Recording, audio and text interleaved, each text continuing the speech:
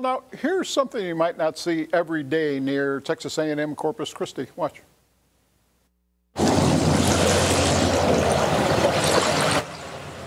Dozens of dead jellyfish have washed up on the shoreline.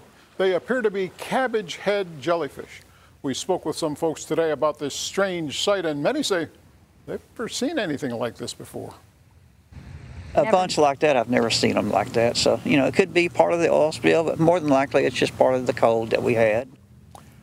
Our team drove down Ocean Drive to take a look at other parks and beaches. Their last stop, North Beach, and no signs of the jellyfish anywhere else. So keep an eye out when you're on your daily run or even just visiting those areas.